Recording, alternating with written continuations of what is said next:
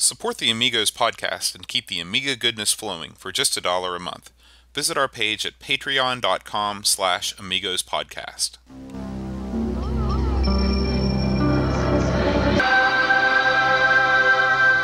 Amiga, the first personal computer that gives you a creative edge.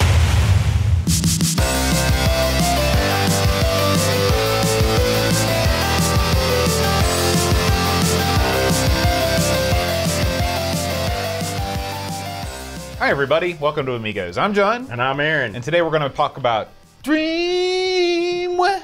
We're going to talk about it? We're going to talk about it. I don't know what that means. It's kind of like talking. But pantomiming? Mm-hmm. It's sort of this thing I've got planned where we do this puppet mime bar show. I like it. Yeah. But before we get into all the Dreamweb awesomeness, we got some feedback to read. Oh boy, oh Lord, oh good God, no. Oh, we got some feedback from our Sim Life episode last week. Lobsterminator says, that name never gets old. I never enjoyed this too much as a game, but it could have been a fun teaching tool in schools. He says, in the last years of his elementary school, they had an Amiga in their classroom, but it was mostly used for deluxe paint and playing games that people brought from home from recess. That's what should be done. Yeah. And he said, later in middle school, we had proper computer class with high-tech monochrome IBM AT computers. Can you imagine having an Amiga at your school? No. You would never get anything done. It's like, all right, stunt car racer all around. When I was in elementary school, for most of my elementary school, I think that we didn't have... Like, there were old Apple IIs, but no one used them. And then when I was in 5th grade, we got some AT. What were those PS? Yeah, the IBM PS2, the all-in-one. Oh, yeah. We got those. The lame ones. Yeah, they were kind of lame. But yeah, what do you think about Sim Life as a teaching tool? Well, I don't know how accurate it is in the realm of actual life. You know, now, Will is a genius. It may be straight up nature certified, but I don't know. It's still neat. I mean, it's more. There's more of a teaching tool there than playing like Dreamweb at school, for example, which I don't recommend. Teach you some other things. It'll teach you how to be fired as a teacher. Yeah. What that would do. But yeah, I mean, I liked Simla. I liked that more than you, as we discussed. As a teaching tool, it's certainly something that you could give a kid who is advanced, not a kid, but more like a teenager, who could. As I say, it's just something to mess around with. It's just kind of see what happens, and it does. I guess it sort of gives you an accurate portrayal how you have to have a certain amount of heat here, earth or water, soil, moisture. Yeah, right. Mm-hmm. Yeah, mutants. Got to have some of those. A couple of radioactive spots here and there. Flying bear. Not unlike our state, really. Yeah. Deckard Threepwood writes in. Whoa. Okay. And he says, another great podcast. I listen to you guys every week and would love to contribute more and provide feedback and comments. Where is the best place to do that? We get this question a lot, believe it or not. We do? People wonder where, because in this day and age, there are so many places that you can reach us. You can reach us at amigospodcast.com. We have all the social media stuff. Mm-hmm. And we've got, the YouTube and all that. I think probably the best place, if you want to leave us a comment where the most people will see it, is probably going to be YouTube. That's probably... If you're not on Discord. Yeah, if you're not on Discord. Which you should be on Discord. But if you're not... YouTube is the way to go. Now we still have forums and stuff, but we don't have forums anymore. Oh, are they gone? We closed the forums down. That was probably a good move because they didn't get much action. Yeah, YouTube comments. I like that. It's direct. People can even put the timestamp on there. Yeah, that's one of your little favorite gimmicks. I love doing that. Yeah. And he also says. Where are the links kept, like the iGame 2.0 beta you discussed in this episode? So that's another question we get sometimes. Where are all the show notes for Amigos? They're always on our Google Plus page. Now, I know you're thinking Google Plus, sweet Lord. And you're right. That much said, I can access Google Plus from work, and it's easier for me to access than Facebook with a lot less baloney. Now, that much said, I try to catch Facebook up, and I think not just me. I think some other people try to catch it up with Google Plus, which we've got to be the only people that do it this way, stupidly. But I can't. It's harder for me because I can't do it from work, and I don't think you can do it from work either. So that's why we use Google Plus, and Google Plus it's actually Google dropped the ball in my opinion because it's a good social network. It's just that. You know, we've got a pretty good amount of people in there. I lost count. I can't remember how many we've got, but it was hundreds. It was like 300 people or 400 people, something like that. Yeah, so, I've actually got our page pulled up here. It does not give us there, a... right there in the corner. Oh, yeah, 333 members. Look at that. Yeah. Crazy wild. So, yeah, links. In fact, we literally read right off the page that I've posted up there, and Bo occasionally, and other people I add stuff to it too. So yeah. Yeah. So thank you, Deckard, for writing in and asking those important questions. Yeah, and do contribute. Good Lord, we need all the help we can get. Yeah. And I will try. I swear to you, I will try to keep the Facebook more current than I do. You know what I do? There is a website called buffer.com. Like Michael Buffer. Yeah. And you can actually use that. You can set up an account to post to both Facebook and Google Plus at the same time, even if you're locked out of Facebook at work. Oh, yeah? Yeah, that's what I use. Oh, okay. Well, that's great. Yeah. That sounds great. Yeah. There's a little tip for everybody out there that's managing multiple social media accounts. You know, I'll apologize to the listening faithful. I mean, as a social media mogul, I suck. I mean, Boat's much better. I'm shocked. Like ARG, we have no Twitter. We don't do anything. I sent out a Twitter tweet the other day about ARG. I was just like, man, I don't know what I'm doing. I don't understand. I've never fully grasped Twitter. I've never been a big fan. Facebook's sort of the same thing. And everyone's got they got like Instagrams and Minstagrams and all that crap. It's just too much, man. It's too much to keep track of for me. I thought Instagram was a thing that only kids used. But it's not. It's like my wife. She's on there all the time with her buddies. It's like a thing. Instagram. Like one of our buddies is doing some Instagram stuff for us, right? Oh, that's right. I forgot about Chris Folds. Yeah. He does we have an Instagram page. You know, and I get on there occasionally, but Instagram's another thing. I'm so old. I just don't go there. You know? Right. You know, Teresa told me that no one's on. None of the kids are on Facebook. They're all on Instagram. I think that whenever you hear about things on the news, there are all these studies that say, yeah, kids are leaving Facebook in droves and going to Instagram. And I think a lot of it is just because Facebook, I think, monitors like how old you are to be able to do certain things. Instagram doesn't care. Oh, yeah? It's whatever you want. Also, the continual security issues. I don't think kids are concerned about security issues. Oh, okay. Well, there you go then. Anyway, we'll try better next time. And finally, we have... Man, do you feel like I'm too low right now? I feel giant size beside you, and you because you're back further than me. What do you think about this? What if That's I just creepy. raise it up a little bit? Wow, look at you. Now we're on evil. You're like King Dong. We're on even footing now. Well, I don't know. The party's over. Listen, you need to have a throne or something, and I'll sit over here on this thing. You're in the throne right now. Yeah, that was nice of you. I appreciate that. He says, hello, Boat and Aaron. As a relatively new listener, I felt the need to drop you fellas a line to offer my thanks for such an informative and delightfully entertaining podcast. The chemistry we both have, the location and subject matter, make for a wonderfully unique angle on an already formulaic structure that many retro podcasters fall into. There isn't much of a scene here in New Zealand, so as an expatriate of the UK, used to all the computer fairs and clubs, feeling frustratingly isolated in one's rather archaic interests here in New Zealand, your show connects like-minded nerds like me on a global scale. Thank you and keep up the fine efforts. Simon Rose. So, thank you, Simon. Simon is our newest Patreon supporter. He's in the house. He's in the chat right now as we speak. He says that he will donate some additional money to the show if you watch RoboCop. You're quite famous for not having watched RoboCop. You don't have to donate additional money. I will endeavor in the next calendar week to sit down and watch RoboCop. It's not that I don't want to watch it. It's not like Saw, where I would have to get paid to watch that. Right. RoboCop, I'll watch. I'll try. Yeah. And here is something that would really interest you, Aaron. He says also the episode of Black Mirror you were talking about a while back, he built the artificial man featured in that episode. No kidding. Isn't that crazy? Holy Small moly. world. Wow. So we got a guy. How come everyone that listens to us is so much more awesome than we are? I mean, he's basically the showrunner for Black Mirror. He runs. Man. Yeah. So I think my admiration for Black Mirror is well known.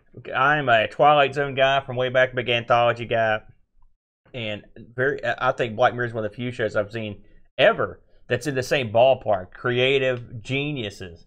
And to think that someone listens to me that also worked in the show is mind-blowing and I don't know what to say about it, but that's awesome, man. Yeah, We're glad to have you on board, man. Absolutely. And we do have people in New Zealand. Yeah, the Huck. The Huck is there doing some. He's got a massive collection. I mean, you guys should. I wonder how New Zealand is geographically, where you could like. Get I don't together. know if things were like within a day's drive, or how it's laid out, but yeah, you guys should definitely get together at some point and share the Amiga love. That's awesome, though. Yeah, and keep doing the good work because I love that. I believe. The episode we were talking about was this. I think it was the first episode of the second season. I think. Does that sound? You don't know, do you? You haven't watched. That's not your bag, is it? The Black Mirror. It's not my favorite thing in the world. It's. I've only watched one episode, so maybe I'd like the other episodes. You're not into violence or weirdness. Yeah. Yeah. Both of those things frighten me. Yeah. Well, it was great for me. Thank you. I'm glad to have you on board.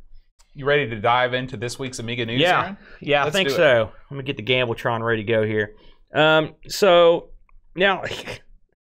Let's talk about this. I want to talk about this Dreamcatcher article here on the Addams Family. Actually, it's the follow-up to the Addams Family. It's the Pugsley game. Now, I know you're a big Addams Family fan. I am. Did you see how it worked as in a one word, an Addams fan? Did you play the Pugsley game? I did. Oh, you did. So you have some insight. Now, I read this article, and what can you tell me about that game? Well, and it's of course this is a video, and we also have the script linked to it as well. Right. Pugsley Scavenger Hunt is the sequel to the Addams Family. It was the next game that came out after this. I was way excited to play this game. I bet. thought it was going to be great. I love the Addams Family. I was ready for more of the same. It is not more of the same. The game is very pretty. It's based upon the same sort of concept where you are walking through the Addams Family mansion, going into doors and beating levels. Right. But they've totally destroyed what is the most important mechanic in a platforming game. The jumping mechanic? The jumping mechanic. Yeah. They took what is essentially the best non-Mario jumping mechanic in any platform I've ever played and threw it out the window. What Pugsley does is he sort of like stumblingly lurches forward. He doesn't, and it makes an already difficult game just impossible and not fun at all. So even though it's very pretty to look at, also Pugsley just looks like he doesn't look anything like he does in the movie or in the TV show. It looks like a small fester. Yeah, he looks just kind of like who's our favorite caveman? Oh no, not that guy. Kid Vicious. Yeah, he's along the same lines as that. Mad. Just a very unappetizing or unappealing. It's funny because Pugsley is usually this like blasé looking. Right. He's like bored. Exactly. So I guess they had to toot him up a little bit for the 90s, but you can try this one out. I would not recommend purchasing it. I think it's one best for the old emulator. Okay, fair enough. So now, we got a couple good contributions this week that I wasn't involved in, which is always great because I miss stuff. So Andy Davis, our friend Andy Davis, has an article out here. Did you have a look at this 8-bit symphony concert? 8-bit symphony concert. Apparently, this is a touring symphony in the UK that is playing 8-bit music. So this is sort of like Video Games Live here in the States, except they only concentrate on 8-bit tunes. So do you think I didn't read the article. I don't know if it is. It says 80 players, so I guess this is like a real symphony. 8-bit. Yeah. Interesting. Yeah. So, we do not have that here. Well, I don't know if that would work here. Do you? I don't think it would. I don't think it would because I think the 8-bit era lasted much longer in the UK. I think you're right, and I don't think people over here, since the PC took over earlier, it had craps. No one's clamoring for a PC sound concert. Right. And I don't think that people in general, if you ask them like, what are some of your favorite computer game songs, they wouldn't immediately bust out Turrican 2 or the unforgettable theme of Jet Set Willy. Yeah. Oh man, I almost didn't pay attention to that comment, but man, yeah, that we can get past that one. God. That still haunts my dreams, man. Remember when we played another ZX game, Death Chase? Mm-hmm. Remember the noise that made?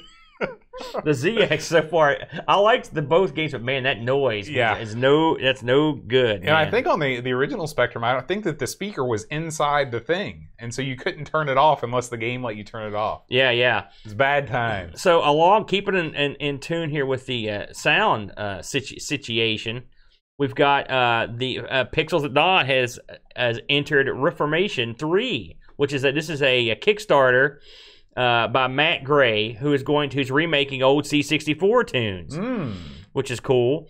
I think it's already been backed. Yeah, if I'm not mistaken. Yeah, 28,000 of 26,000. So it's going down. He composed music for The Last Ninja 2 and Driller, which I really, Last Ninja 2 is one of those games that we played that a zillion years ago. Yeah, it was like one of the first episodes we videoed. It's one of those games that I didn't think was the best game, but I really like the concept of it, But it's kind of cool that a old school guy is going to go back and he's already been funded. So I guess this is the third album he's done of that stuff. So good for him. So have you ever played Driller before?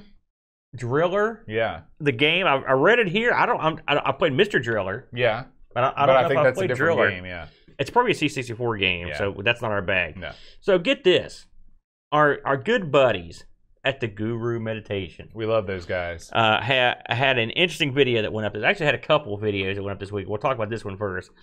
They had a fellow named Manuel Jesus, who was, if you remember him from the other video they did of the vampire, he came in to demonstrate the vampire version for the Amiga 500 rendition of this particular item.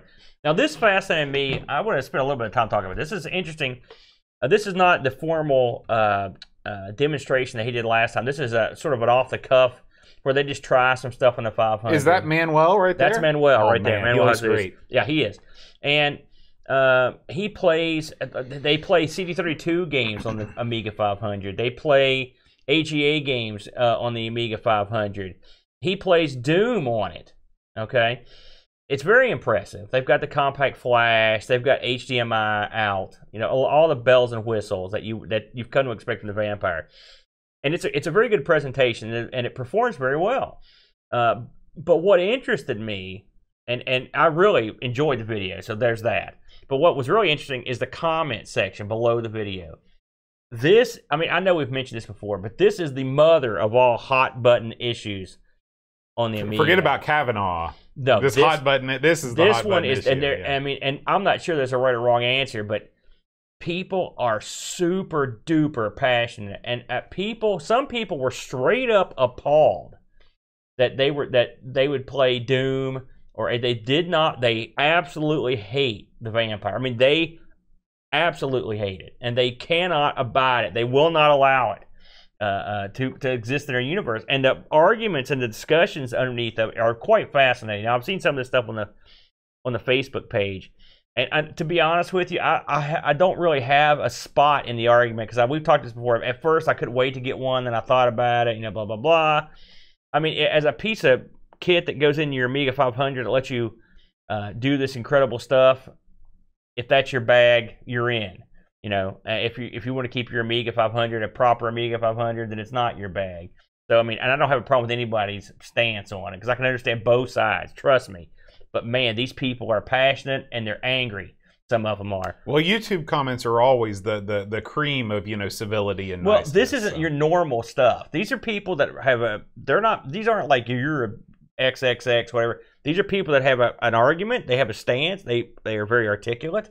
It hasn't broken down into a complete debacle as it did on Facebook when I stopped looking at it. But I mean, if you want to see some good old fashioned arguing on the internet, well, I mean, because it's hard to find these days. I know you make light of this stuff, but I find it fascinating, because it's a polarizing thing. Well, it's only polarizing if you want it to be. I mean, like, if you don't want to use the Vampire, then don't. Well, you're right, but people want their opinions to be. God knows they do. God knows they do. And everybody deserves the right to be heard. I think it's interesting. I mean, I know you're being used levity about it, but I think it's interesting to read their opinions, and a lot of people make some very valid points about it. But that much said, if you want to see an Amiga 500 with a small board, and I mean, yay big. That's it right there. That's right? it right there on the screen. If you're watching the video, if you want to see something that's a few inch, I mean, it's about the same size as a Raspberry Pi. Give your Amiga 500 the ability to have IDE, HDMI, a bunch of extra memory, and the ability to run AGA and run external. He runs an external CD-ROM off of it. Now let me ask you this. Last week we talked about, I think it was the 10-minute Amiga cast was, or no, it wasn't. It was our guy, the Huck, who did the bridgeboard thing, right? And what is the size comparison between a bridgeboard and the Vampire? Well, actually, Huck has a video this week of installing a bridgeboard, so that's definitely the one to watch. That much said, it's the bridgeboards. The ones I'm familiar with were, well, actually, it was the at-once card I had was very similarly. Okay, set. I was just curious. In fact, it even hooked up the same way as I recall. The Vampire is. I think this is the first time I've ever actually seen one, and it's so much smaller than I thought. Well, it was. this is a. I think this is the first time they've unleashed this one. The version 4. Again, I haven't kept up with the Vampire like I did. But it's interesting, and again, they're playing Doom, and they're like, "Wow, I never thought I'd see the day where you could play Doom on an Amiga," and it looks like Doom on the Amiga. That much said, the purists are like, "Listen, you're not playing Doom on the Amiga; you're playing Doom on something else." Which that's where the argument is basically. I think it's interesting. I know you don't, but I think it is. So if you want to watch this video, I strongly recommend watching it just to get a grasp as to what is happening with the modern technology that's getting put into this stuff. You know, it's funny. On the one hand, I think that it would be awesome, you know, if I had a 500. Let's say we had our house 500, and we slapped the Vampire in it, and I started to play with it. Every time I've ever tried to use a real Amiga, the first thing that stopped us from having fun is PAL. The second thing that's oftentimes stopped me from having a lot of fun with the Amiga is using the Amiga mouse.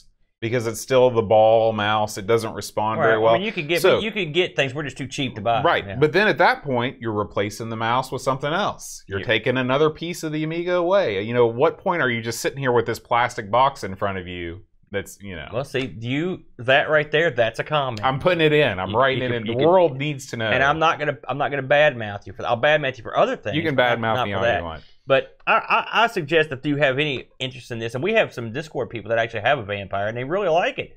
This looks exactly like the music library I used to work at Ohio University, with the records stapled up on the wall. Oh yeah, well there you go. It must be a trend. So anyway, I thought that was interesting. So go check that out when you get a chance.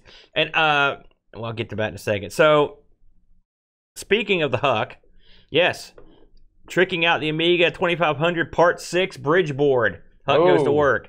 I talked to Huck just briefly this week. I really like Huck's stuff, and he's back at it. Now, see, that is a massive board, right there. But that's designed to fit in those Zorro slots or whatever. I just can't imagine that there would be a bridgeboard that would give you full PC compatibility that would be any smaller than a PC board. Oh yeah, the at-once card I had was quite a bit smaller, but it was crap, right?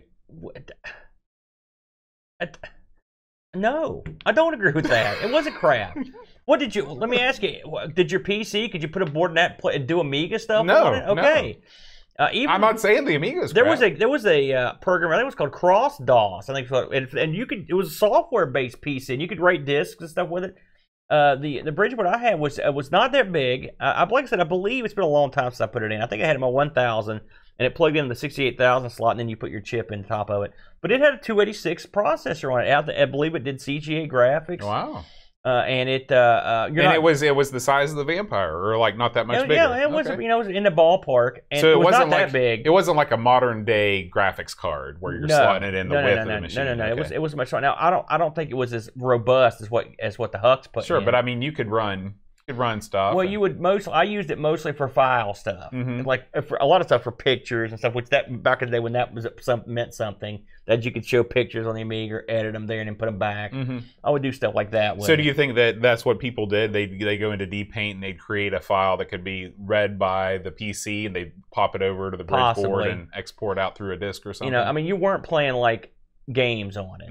I mean, and really, I didn't want to play CGA games at the time. Well, nobody ever really wanted to play CGA games. I'm not going to brag on the CGA. There's some stuff there. It's been a long time since I fooled with it. I know some people love that stuff, but it was a good little unit. But that Gary goes to work, and on this is the continuing saga of his 2500, which I've enjoyed. Yeah, it's like what a series. Gary's a whiz with this stuff. So let's talk about it. Bo, you actually highlighted this before we started. Dreamcatcher has an article here. He's already, and he mentions that he's looked over the worst games on the Amiga. So now it's time to look at the longest games on the Amiga. Now, I believe he just goes by straight up YouTube runtimes on the playthroughs, right? Like which World is of Long pretty Plays clever. And Zstaz and all those and guys. Did you look down through here to see what the longest game on the list was? We're going down it right now, all the way down to number 1, Yeah. Dune 2. I remember when we did. I was like, man, You're not going to be very happy with what number 2 is. Yeah, well, I mean, it's a great game. I'm not. Isn't this the longest worst game? No, it's just the longest. Oh, I thought you Lemmings is said on that. there. Okay, Good Lord, I man. misunderstood. Yes, clearly. So, of course, it's great. Another thing Dreamcatcher will do is some of these cool like statistical things occasionally, and I like that. So I thought that was good. Man, that's bringing me back. Remember the By the way, keep glory scrolling days down of there. Dune 2? Amigos Cafe. We need to Oh, start it's one of great. those. Yeah. So now, I know this has been around for a while. But, the old saying, if I haven't seen it, it's new to me. Mm-hmm. The folks over at Amiga Alive, we've mentioned them, I think, at least once. They have a Amiga Alive web directory. Are you familiar with this thing, Bo? No. It's a big, long compilation of all the different Amiga-related websites. Oh, okay. So it's like scroll an down old. through there, and you can see they've got. And It's like an old Yahoo directory from the late 90s. Sort of, yeah. And you can, but I mean, it's real handy. Yeah. It's real handy. Like some are for programming, and some are for news. There's podcasts. There's whatever. Are we on there? We're on there. We're on there. It's stuff to help you do stuff, which is nice. With doing desk stuff or disk stuff or whatever. So this is one you bookmark right away. Correct, and Yeah. which is exactly what I did. So I stuck that one in. So now, Bo, I'm going to let you cover this one since you posted it. This article about Ben Daglish. Yeah, so this is just the retro world has sort of been in mourning the past. Actually, I guess this just happened. The news broke yesterday that Ben Daglish has passed away. I posted a screenshot of his wife. She put a letter out saying that Ben died very suddenly on Monday morning. He was a very active musician in the C64 scene and also in the Amiga scene too, but I think he's most well known for The Last Ninja and also the music in 720 on the C64. Oh, okay. Wow, as I recall, the music on 720 and the C64 is sort of a legendary tune. Right. In fact, I remember Flack covered it in NTSC and PAL, if I'm not mistaken. I think it could be Skater Die. It's one of the two.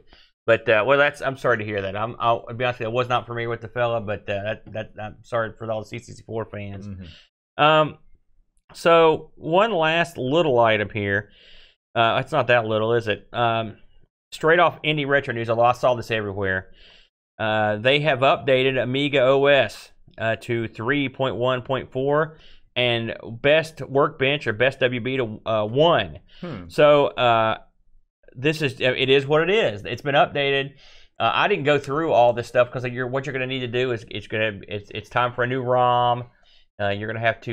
You don't have to, but they've modernized some stuff. I mean, it's a good thing.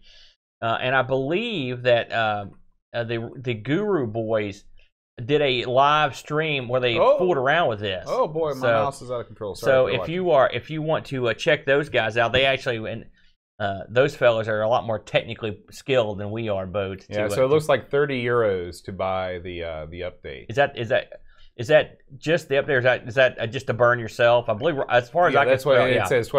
Direct buy, download available. That's not bad. Yeah. In fact, one of these days, I mean, depending on what it does, I might give it a whirl. I heard it does a lot of stuff that's been needing to be done for a while. So, sounds like a plan. But hey, it's good to see that stuff still getting updated. Yeah. Kind of neat. So, that's all I got, Boat. You got anything else that we missed? Yeah, let's talk a little bit about site news this week. All right, go ahead. We got, this week, you and the Brent covered the most beloved of all British computers, the ZX Spectrum. This is the second go-round with ARG, and this time you really do the system well in terms of talking about the history. And actually, we mostly talked about the Timex Sinclair, to be honest with you. Well, I mean, you go in, you talk about Clive, you talk about all the ads, Micromin, and all that stuff. Listen, I love I love the C5, the little car bike. Mm-hmm. And he's an interesting fellow. Oh yeah, he really is. Yeah. And you know, since we'd already covered this, me and you covered this. I believe one of the like early 13 episodes, or something. I wanted to do a little something on the Timex Sinclair, since a lot of people don't even know anything about it. And I didn't know anything about it until I got into looking. You know, because you know, America had a Sinclair. I love there he is right there on the C5 waving at you. Yeah, some good production right there. Oh yeah, but they can't see that on the video because we're covering it up. Well, that's okay. You're not missing that much. But but yeah. You know, I like the fact that. Do you remember the commercial where he's jumping over all the other computers in the park? Yeah, yeah. So, I mean, I think they did that in Microman too. They showed a picture. You know, I think they showed that ad in the film. Microman, I learned a lot. It's a great movie. And I assume at least the majority of it's even if it's not, even if it's total lies like the Imitation Game. I don't care. I want that to be the truth. But we had a good time. You know, Brent had not had any really ZX Spectrum experience, and so. And I'll have to say the game. I remember the game he picked from me and you laughing at the name. I was like, "What is this?"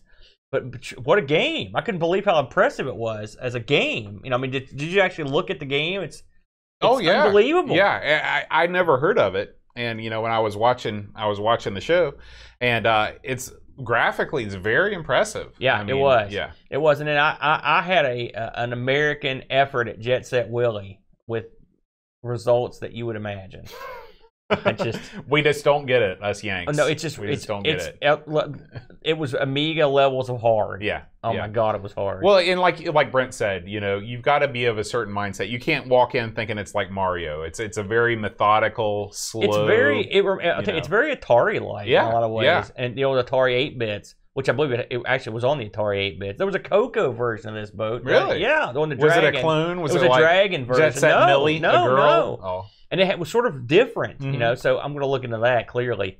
But yeah, it was interesting. So this week, just to by when this airs, this will be just a few days away. We're going to be doing arcade games of the 70s. I cannot wait. So it's going to be a different sort of show.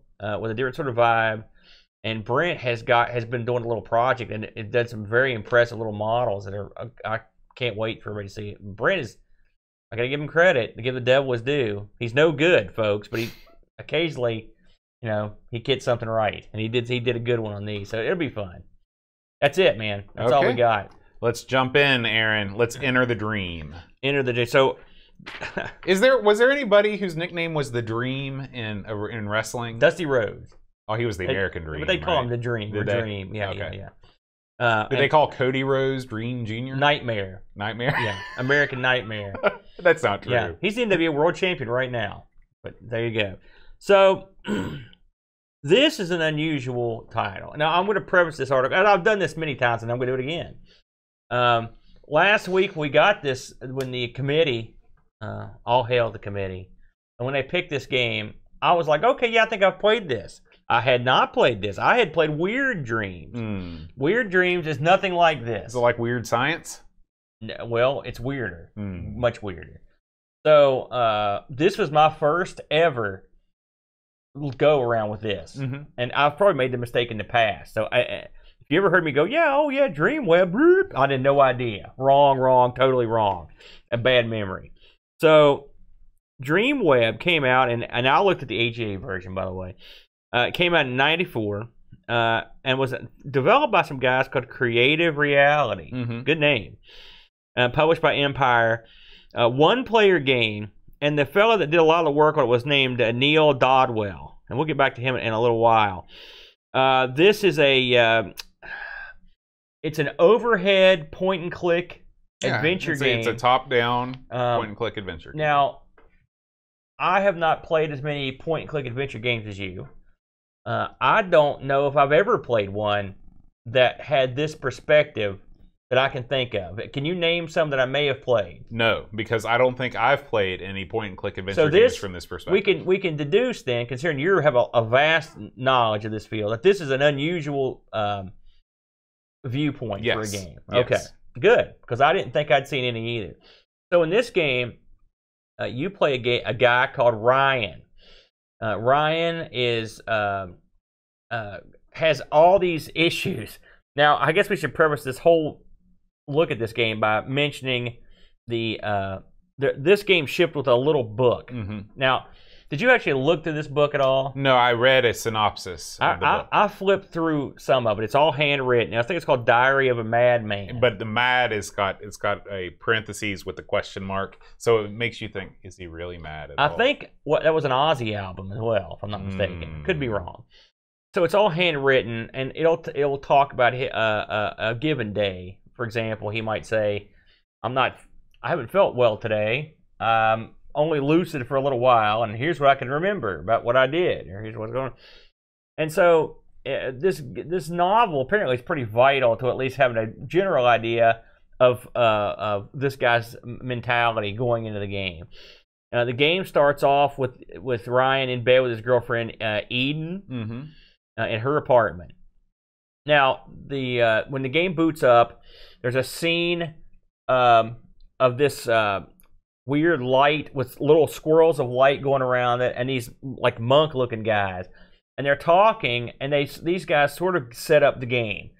And the premise of the game is there's a Dreamweb that sort of keeps everyone's dreams in line, basically.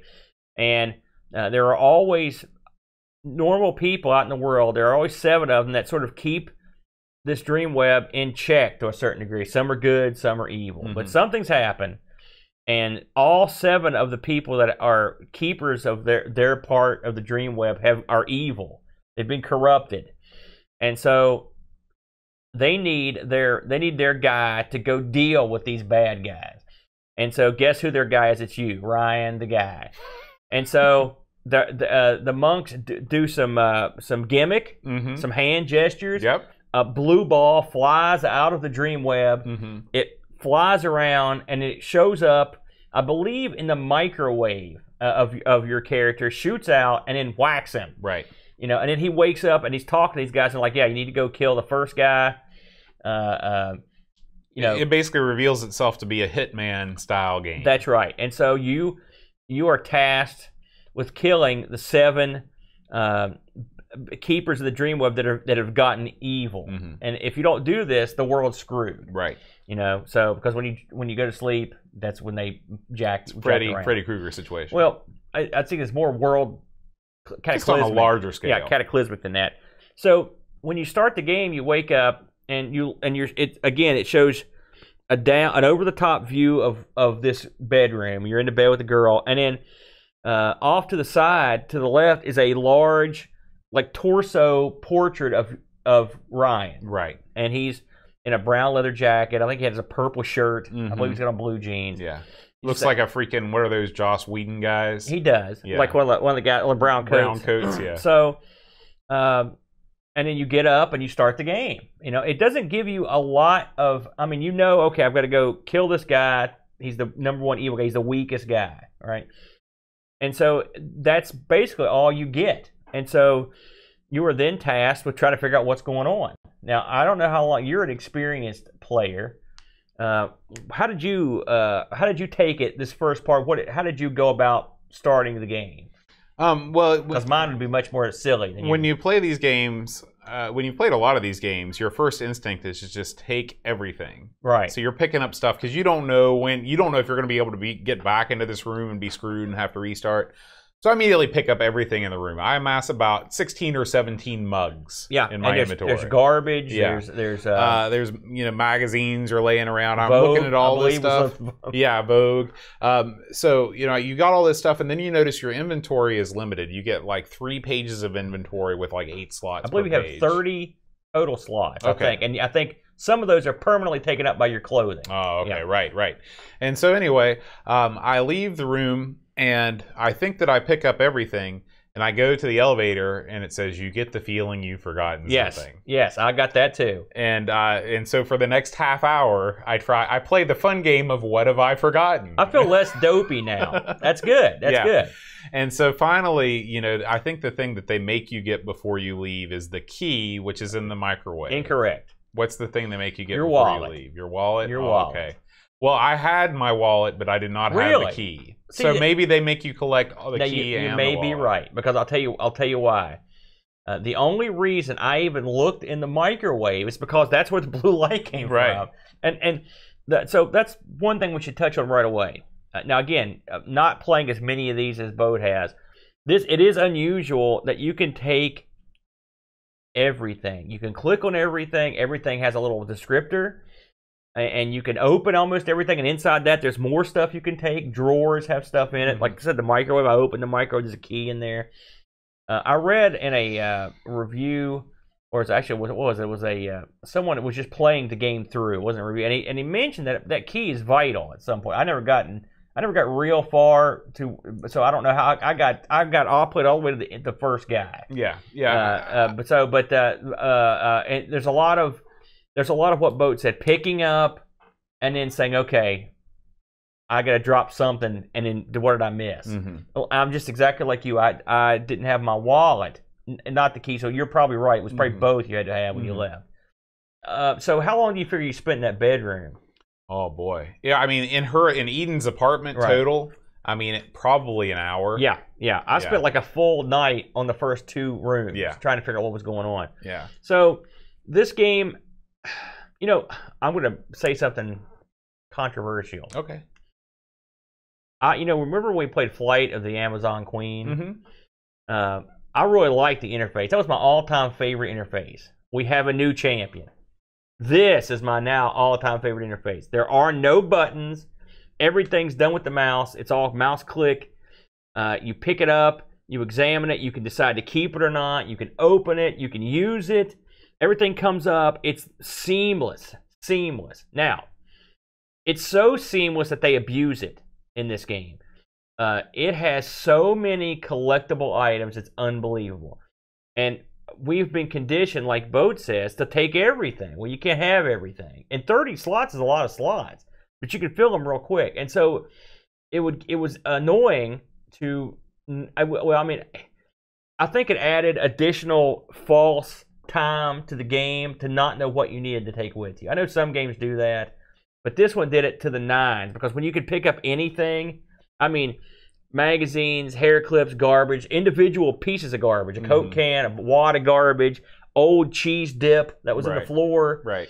And you're like, what am I gonna need this stuff for? And the difference is that, in some games it's kind of cool, like Oblivion or, one of the Elder Scrolls games. They program those games so you can pick up everything too. But you're not required to solve certain puzzles that you have to have certain inventory items from that you may not be able to fit in your inventory. I mean, like, there's a certain set of expectations when you play a point-and-click adventure game that the stuff that you're taking is going to be used later. Right. And so they're setting you up in a bad way, I feel, from the get-go with this. I will say it's more realistic. I mean, this game has an aura of... It takes place in sort of a let's go with a Blade Runner-y future. I mean, this guy, he watched Blade Runner, and he's like, let's make a game, You know what it reminded me of? And you're going to may laugh, but it's like he read some William Gibson novels, he watched Blade Runner, and then he was like, how can I combine this with Highlander? That's what it reminded me of. But it was all which is this is all good. Yeah. I mean, those are great things to draw from. But I mean, the way the game looks, the way the guy's attitude, it's very cyberpunky, which is good. I mean, I think that added to it. There's an atmosphere this game has.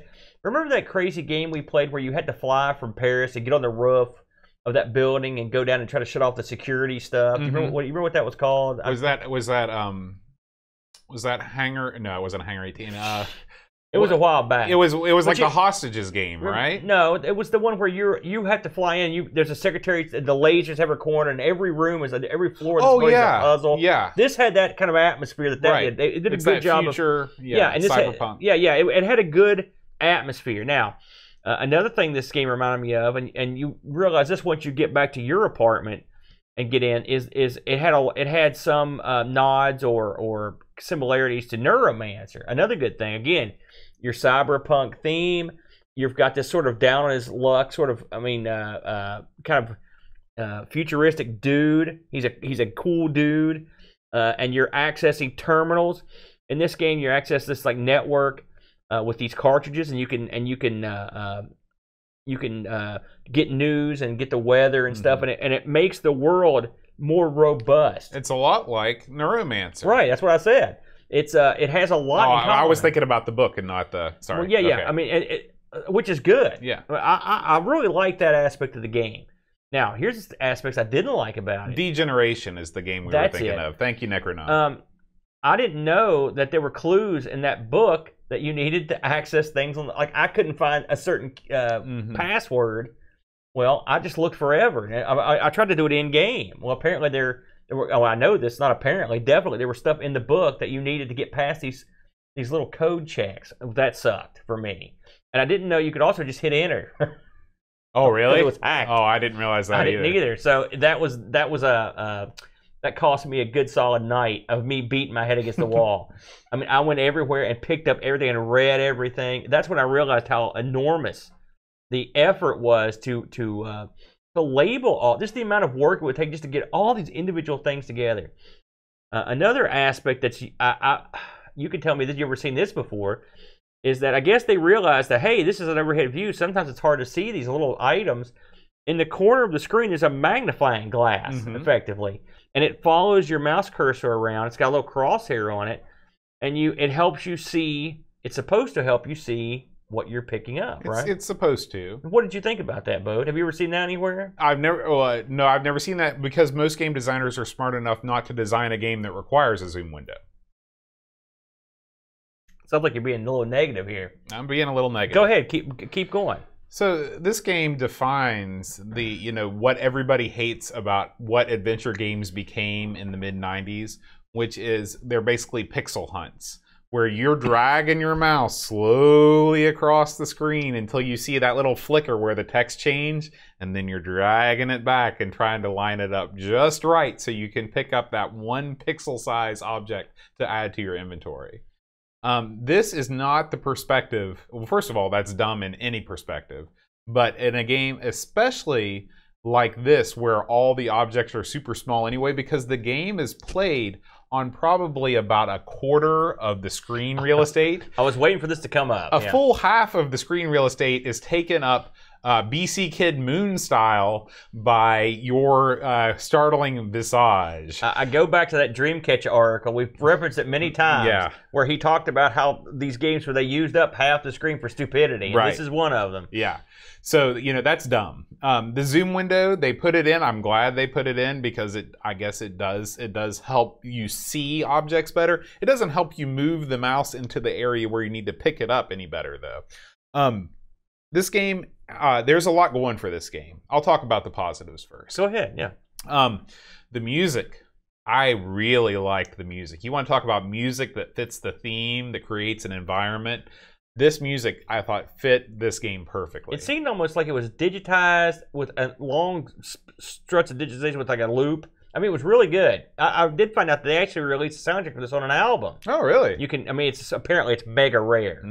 But yeah, the music was. I mean, it was very fitting. It was very fitting. Yeah, yeah. I thought that the graphics were actually, very well done. It's the top-down perspective, and things were artfully rendered. As far as pixel art goes, is pretty much the best it can be. I liked the variety of places that you went to.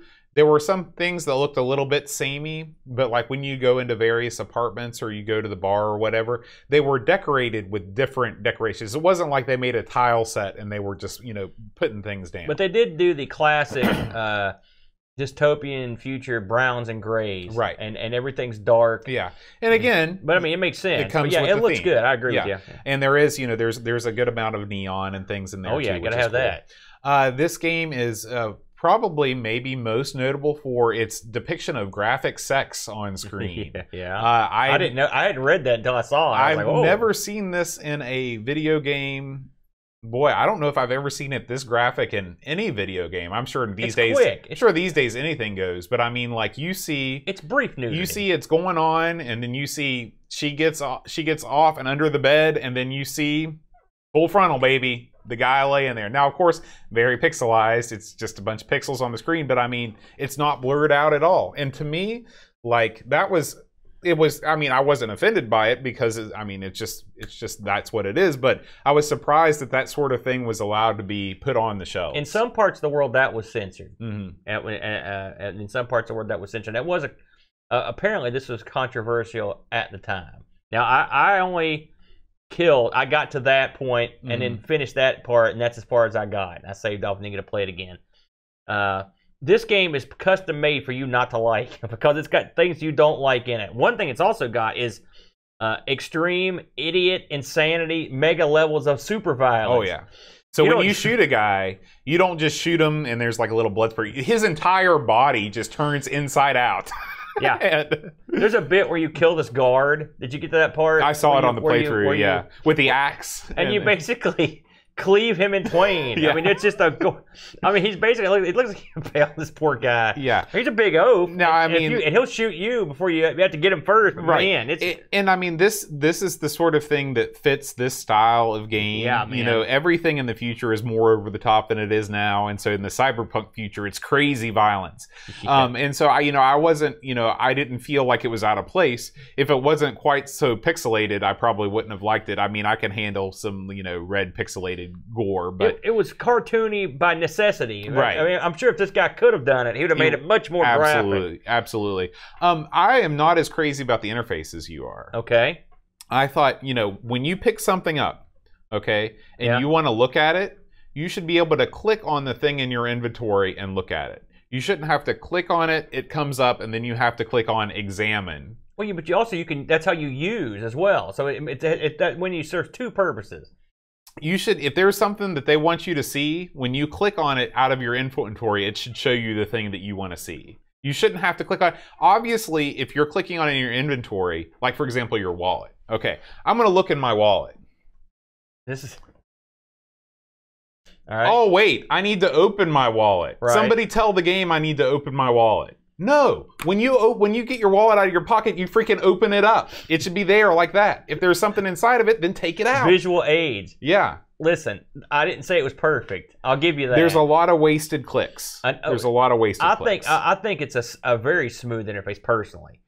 Now I'll grant you that. I think it's just because you haven't played a lot of point and click adventure games, because there were games from this vintage, like LucasArts games, and I don't understand what is different about. Actually, let's go back to, you said that it wasn't as good as Amazon Queen. No, I liked it better than Amazon Queen. Right. That's what I meant. So what did you like? What did Amazon Queen do that was different than this? This had no buttons. I mean, you literally just click the stuff. What are you talking about buttons? You clicked it up, like examine, go, or this stuff. Yeah, they were all up at the top. When you click on the thing, they're all up at the top. They're not there until you click on something. I thought it was very seamless. I like that. Okay. I also like the fact that you've got you do have a robust inventory for all the stuff you pick up. I actually like the way you interacted with your inventory. I thought it worked out good. You could just click on the one thing about having that massive picture of yourself, you just click on it, opens up your inventory. I thought it was simple. For me, I'm a neophyte at this stuff. You're more advanced. It wasn't the worst. So it made more sense that you would not be more picky about it than me. Yeah. So I'm not going to say you're wrong and I'm right, but for me, I liked it. Now, admittedly, your gripe is, and I got tired of opening doors. I got tired of opening stuff. I understand you're right there, and they don't do everything perfectly, but I think there's a lot of stuff in this that I did like. Movement is the old, put the mouse where you want to go, and he walks over there. Yeah, at least there's no walk to command. Right, but when you travel off the scenario, you're basically can pick where you want to go. Yeah. Now, you would think that it does make it quicker. Mm-hmm. You don't have to go over a million different spots you've been. It's still not quick. I'll give you an example. If you're going... There's a bit towards the beginning where where Ryan goes to the bar, right, where he works. Well, he's fired. Right? You'll figure that out. So I need to go back to my apartment. All right. Well, you got to click all the way out of the bar. You got to click down the street. You've got to click to that screen where you travel. If it was just that, you'd be okay. Then you've got to click back up the stairs. You've got to click into the elevator. You've got to click. You've got to enter the code to get up into your. It's almost like they should have just made all these locations next to each other on the main map and taken out the fast travel screen altogether. We may have mentioned this in the past, but I maybe we're spoiled. I don't know. It'd be nice if we could just be like, bam, I want to be at the house, and you're there, and you don't have to go through all, because basically you're just wasting time. Right. Nothing's going to happen between when you leave the bar and when you're standing at the terminal you want to go to. Mm-hmm. but I mean, in the old days, I guess this was you just did it because that's part of the ambiance or whatever. But now I've got no time, and I want everything now. I'm a spoiled future man. Well, there's a reason why fast travel is in every game these days. So that did get tedious, and again, stuff not having, like, I kept trying to get past into stuff with my terminal, and I didn't have access to because they had mixed in the storyline stuff in the manual with the copy protection, right? And I didn't know that, and I didn't get I didn't know there was a book to read because I played the game. I like to play the games before I actually do a lot of research, so it doesn't kind of slant my opinion of the game. Yeah. See, I don't. I read everything not before me, I play and so I didn't know about the book. I had no idea that it came with a book, and I had no idea there was copy protection in the book. Now, when I loaded my copy up, there was a copy protection screen that came up, and I didn't know what it did. You see those all the time. So that was kind of a bummer, and I lost a lot of time. I literally, I also, something else you don't have, I didn't have these until I looked them up, is the terminal comes up, and the terminal is not super vital at the early stages as far as I could tell, but it's still, you need it, and you don't know the commands. So I was like, man, what are they? So I literally had to sit there like a goof and just try to guess. Right. This ain't DOS and either. it turns out that it's like list is the main thing. And read, I think is the other one. But you still don't know them, and when you type help, it says consult the manual. Right.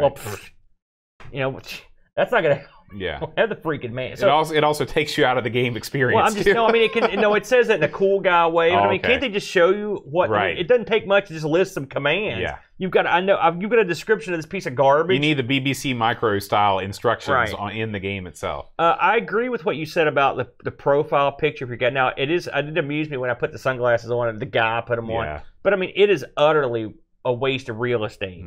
Now, if you would take that out, if you moved it around and that's where like button interface was, which this doesn't have, you probably aren't losing that much as like a lot of games lose interface because space for the interface. But still, the whole point of having this nice interface is that you don't need to have buttons out there. Right. Why waste it with this? And I'm sure he had his reasons. I don't know what they are, but it's also weird just to go around and just see that guy. It's just wherever you go, there he is. Honestly, it de-cools the game for me. Well, especially like we remember the scene where he gets mugged.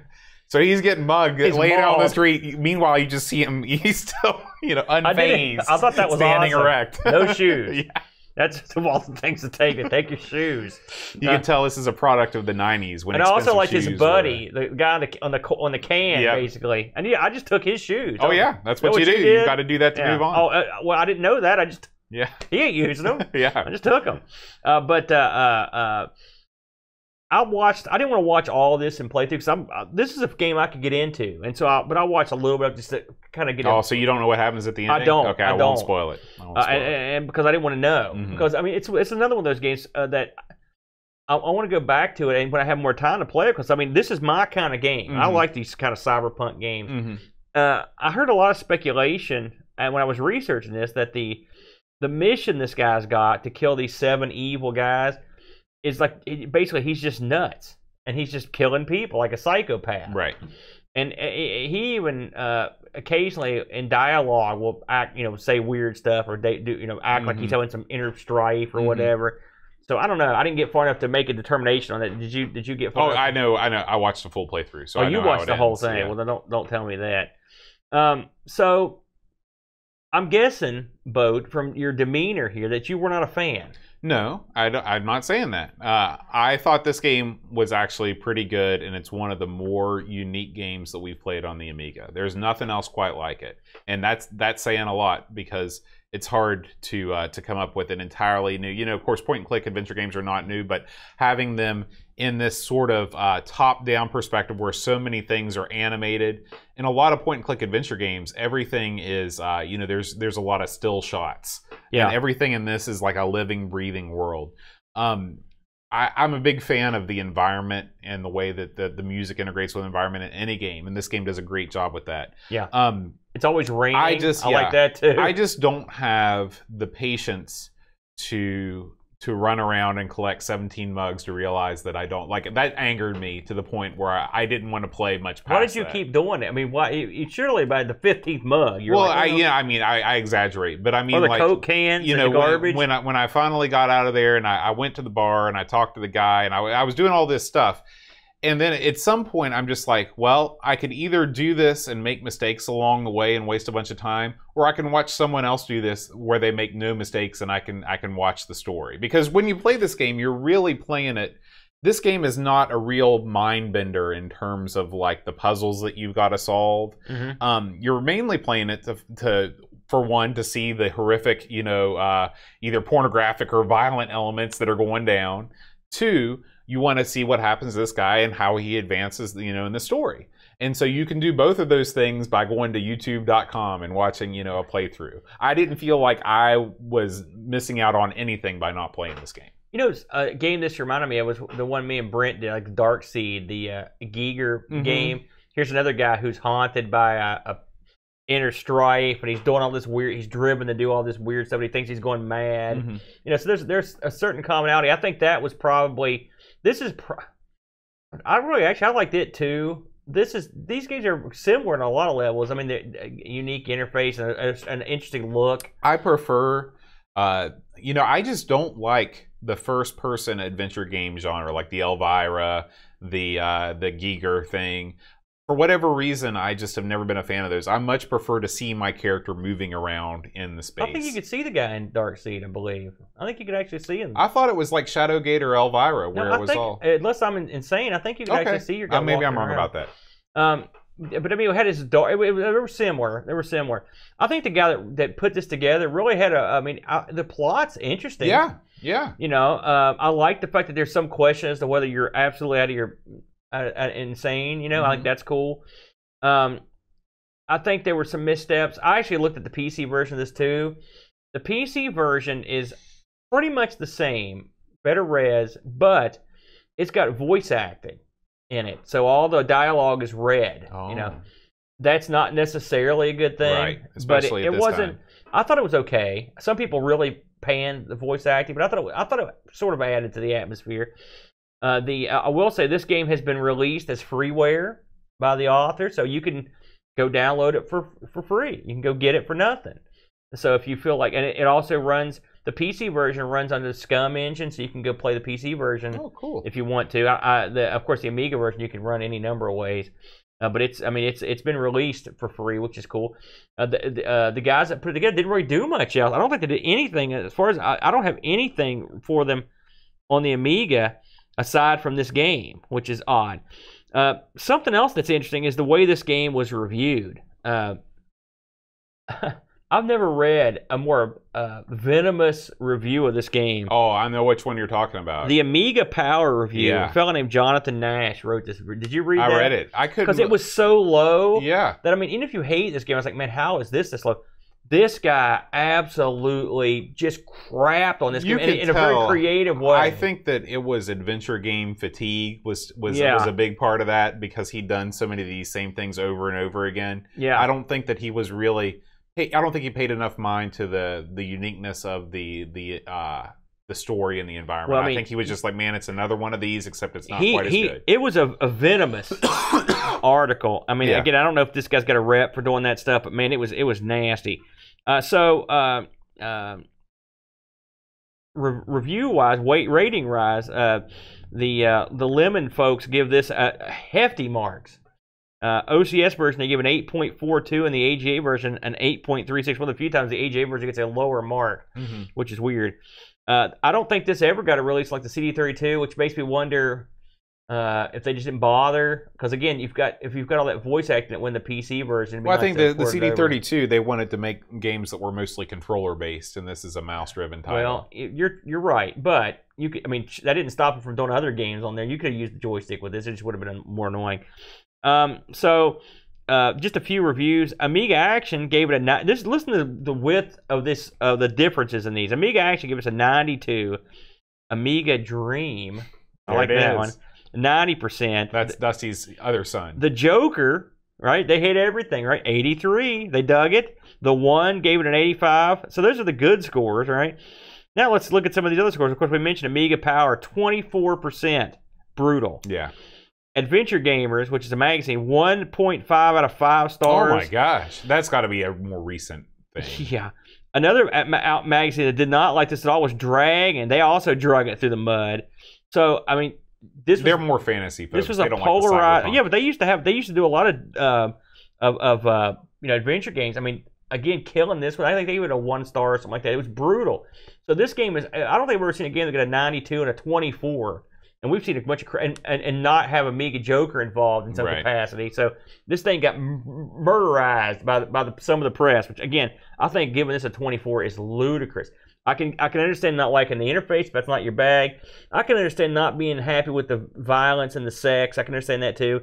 I can understand not liking the big profile of the guy, but I mean there's no universe where this is a 24. Yeah, I agree. That's like you said. Maybe you're right. It was just some kind of weird. Fatigue or whatnot. On eBay, there are none of these. There are none available. The last one I could find was sold in the UK in July, and it sold for $52 US. So it went for a goodly amount of cash. But this is definitely one I'm going to go back to. I thought it was real. I thought the story was interesting. What I'd like to do is actually go back and fully read the book that comes with it. I like the idea that it came with a book. That was a common thing back in the day. I know, but I miss that. I miss really having the box in my hand. But it is what it is. But I salute the guys over at the Game Selection Committee. This is another one I would have never even known about this one if they hadn't picked it. And also something else I've learned is if you emulate this and you get sick of looking at the guy, you can just drag the window over to where he's gone, which I did. It's like, look at this dork. He's That's gone. awesome. Or just put your own face over it, another window like that. Before we wrap up the show, I'd just like to remind everybody that you can, if you enjoy the show, leave us an iTunes review. That really helps us get discovered. You can support us on Patreon. Throw us a couple bucks a month and get access to our Discord server. You can be part of the Amigos Game Selection Committee. Pay me to watch movies at your leisure. Just pick them out. There's also the Amigos World of Supporters t-shirt that can feature your name on it, should you decide to support the show. Aaron, last week, the Patreon supporter song challenge. Do you remember the tune? No. Do you remember the tune? Oh, man. I should do that for the song challenge. We need more MJ. You were singing just now? I thought you were passing a stone. In the Stone? I can do that one too. Oh, man. Just keep talking. Pixels at Dawn was a winner. I know him. He's a frequent winner of the contest. Chicken dinner. And Kim Tommy Hummerstad, which I wish we'd hear from more often because I love saying his name. Oh, yeah. He says, this is according to my daughter, who ran to the TV and wanted to see Pokemon again upon hearing the podcast in the background. Thanks, John. I was trying to get her interested in some old CD32 game at the time. Failed again. So, of course, last week's song was the Pokemon theme. Is that what that was? That's what that was. Holy moly. I listened to the show. I listened to it back to try to understand what that was. And, man... You think I would know that one, too, because my kid loves Pokemon, but no, I didn't get it. This week, if you know the answer to the Amigos Supporters Patreon Song Challenge, you can send me an email at john@amigospodcast.com. And if you are the winner, then I will say something fun and interesting about you. Or maybe I'll ask Aaron, too. And I'll make up some crap. Yeah, it'll be real fun. We'll do that on next week's episode. So this week's song, and actually, Aaron, it just came in while we were recording the episode. We have a new Patreon. This is a new Amigos Game Selection Committee member that's just joined us, Robert Edgerton. Robert Edgerton. What are you looking at here? Is this the Amigos Hotline Watch? This is the Amigos Hotline Watch. I put this watch on. Show the people this. This is right before we record every week. I only wear this watch for the show, and whenever we get Amigos-related messages, they come right to my wrist. I thought you were having some sort of mental thing going on. I see him looking down. Good so, Lord. I want to say thanks. Welcome aboard. Yeah, so welcome, Robert Edgerton, as well as Simon Rose and Joseph Harrison, who just signed on this past week. Welcome to the club. All right, and speaking of Joseph, he just showed up here in the chat. I expect to see you men soon. Here we go. Chatting away. Simon Rose, Joseph Harrison, Kyle Etter, Rob O'Hara, Howard Nibbs, Matthew Lara, more Andy Craig, Sean Zoe, Darren Lomax, Colin 419, Bark, Bit Roland, Burke, Andrew Monks, Joe the Zombie, John Cook, Dan Ross, Leaf Kellon, Alan Kebab, Check out the Level Lord, John Marshall, Matthew Perron, Ricky DeRocha, Creepy Dead Boy, Biggest CTZ, The Slow Norris, Stefan Segard Martinson, Edvin Helen, Blid of 75, Christopher Hassel, Ravi Abba, Chris Foltz, Dreamcatcher Lauren Giroux, Graham Vebke, Brent Dowdy, Lane Denson, Adam Batters, Rio Ryans, Retro Inventing, Gary Hucker, C. Brian Jones, Paul Harrington, Duncan Styles, Alan Kebab, Anthony Jarvis, Taves from the Crypt, Josh Nan, Adam Bradley, Jonas Rulo, THG, Eric Nelson, Kim, Tommy, Humbertstadt, Daniel Bingston, Brutal Barracuda, Darren Coles, Jason Warrens, Pixels at Dawn, and Bjorn Barman. You got to start doing like longer songs.